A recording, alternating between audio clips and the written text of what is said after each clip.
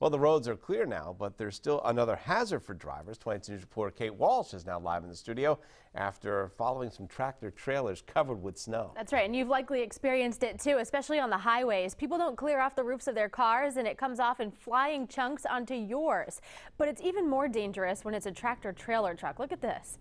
In some conditions, whole sheets of icy snow can fly off. But today, after the fluffy snow we had, it blew off more like powdered sugar, causing everyone surrounding the car to use their windshield wipers or swerve out of the way. So we then went to a truck stop and asked the drivers why they don't clear off the tops of their trucks. One driver said the trailers already have snow on them when they go to hook them on, yet the drivers are the ones responsible for cleaning the trailers off. It's hard to get up there, but we're still getting tickets in Michigan, Ohio, Pennsylvania. So whenever you go under a bridge, yeah, so it comes off, and we try to do the best we can, but we're still getting tickets.